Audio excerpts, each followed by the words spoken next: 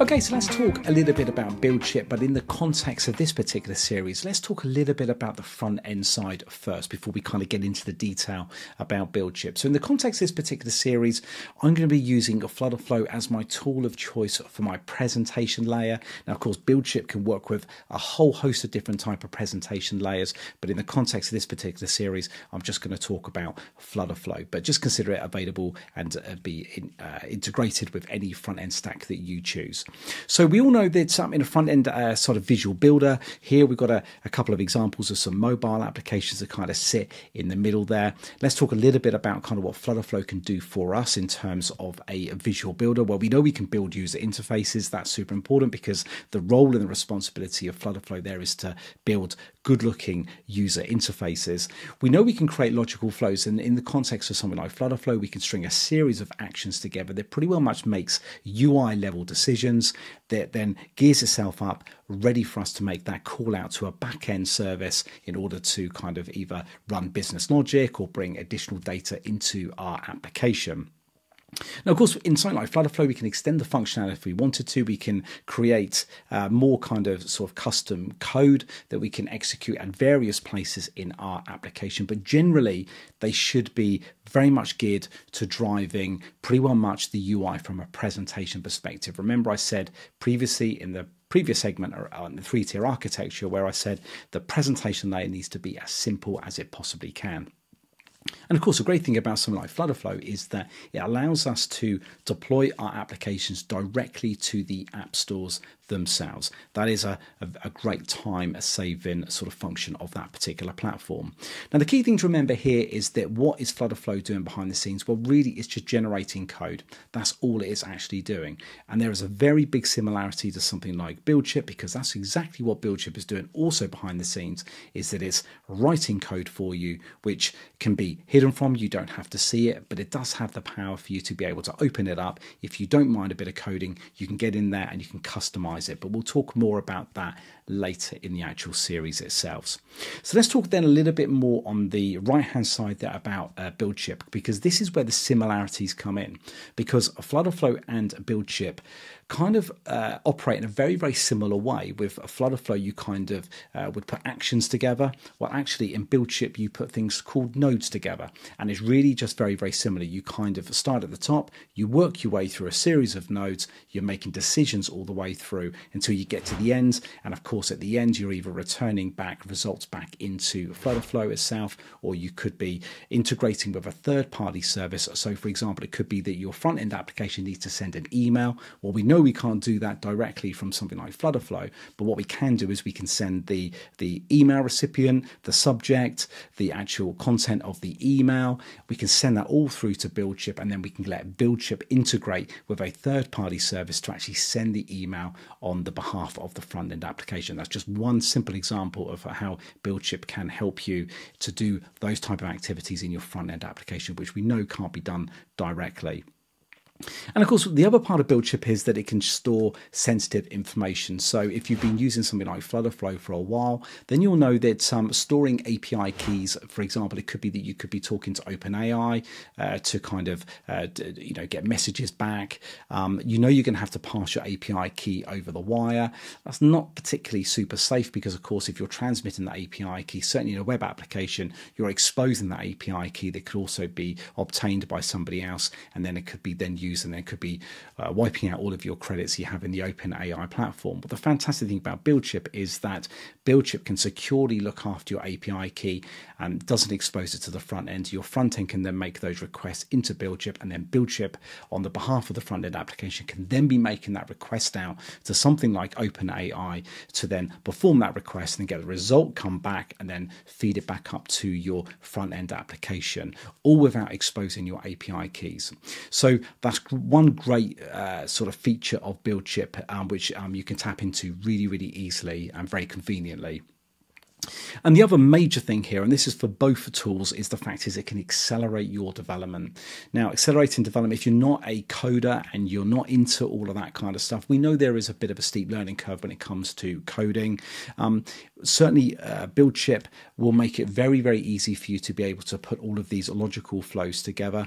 And of course, hopefully won't require you to do any kind of coding. But of course, if you wanted to tap into some coding or you've kind of got a basic skill in that area, then of course you can do that with inside BuildShip as well.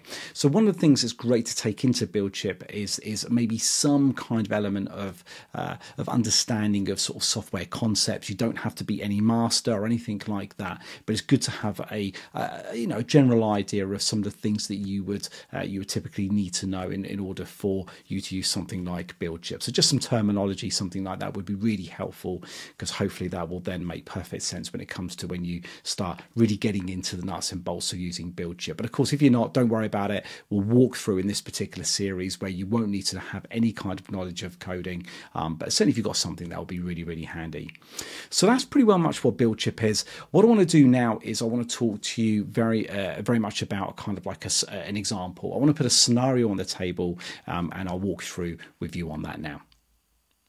Okay, so let's talk about then the sample scenario that I'm going to put on the table for you. So let's look at a typical haircut booking app. Now, I won't read all of this to you, but this is a typical haircut booking app, or any type of booking app, I guess, that you might have, where it has a number of features, and a lot of these features can be quite complex. Now, what I'm going to show you now, of course, is the specific services, or at least the features of this application, which could be available in terms of calling out directly to a database. So do you remember I said in 3-tier architecture where we had those kind of arrows that kind of had the mobile app here, had the database over here, and we're making that call out and we're getting that result back? Well, what you're seeing on screen at the moment is pretty well much a good example of us bypassing a backend. So keep that in the back of your mind. We're bypassing the backend. We're getting that data directly. Now, the complexity comes in, of course, when we then look at then providing those more key features, like actually doing the booking in the first place. There's a couple of little challenges we might have at the table. Let me show you those. Booking of appointments, preventing double bookings. I mean, how would you do that in a front-end application? How would you prevent a double booking without putting a lot of complexity, a lot of check-in routines of inside your front end? There could be a bit of a challenge there. What about sending appointment confirmation emails or reminder notifications? Well, I just mentioned briefly just a moment ago the fact that you can't actually typically do that from a front-end application. You would need to use some kind of third-party service in order to be able to send those emails or reminder notifications. And what about cancellation of appointment? You know, how do you enforce rules? So, for example, it could be that somebody would like to cancel an appointment, but maybe only 2 hours before their time slot. Well, is that allowed? Can they do that? Would you want to let a stylist down 2 hours before their appointment? It's not ideal. So there may be that they can't actually perform those cancellations, or they might be they may have to pay a cancellation fee or something like that. Again, they're intelligent business rules that really should be sat with inside the back-end application.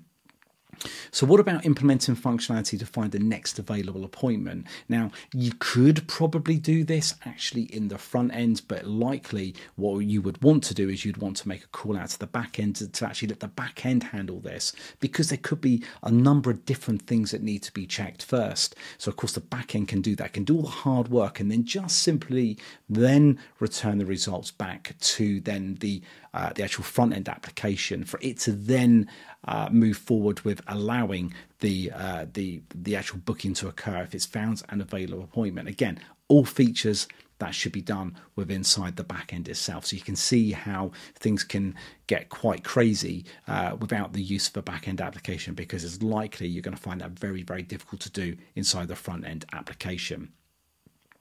So this is where BuildShip comes in. This is where it can make some of these decisions for you, because logically you're going to be checking on a number of different things until you get to the end to say, actually, I've gone down this particular route, things must be great. Let's return that positive result back to the front end and then let it do what it needs to do. Or it could be that BuildShip thinks, actually, you've come across a rule here that doesn't check out, is not allowed. We then need to return back a result back to our front end application to say, actually, you can't make that change or do that particular function.